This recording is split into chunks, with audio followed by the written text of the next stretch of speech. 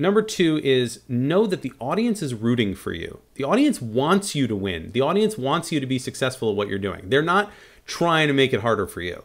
They want you to be great. So know that the audience is rooting for you on the inside. They never want to see it go wrong. You know, and the other thing too is the audience is looking at you to know if it is correct to be listening to you, to know that if this is the right thing, if they're in the right place. Okay, what that means is when I get up on stage, if I get up on stage and I go, "Good evening, hi," so the audience is like, "Should we be here? Should we be here right now?" But if I come up and I go, as nervous as I might be, if I come on and I go, "Hey everyone, how are you? It's great to meet you.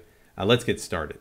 All of a sudden you go, "Oh, am I supposed to be here?" Yes, good. I'm supposed to be here, right? Yeah, that feels good. And the audience wants you to feel comfortable. They want you to share that energy and share your positivity with them. They're waiting for that. So don't deny them the happiness. Don't deny them the smile. Don't deny them the positive energy.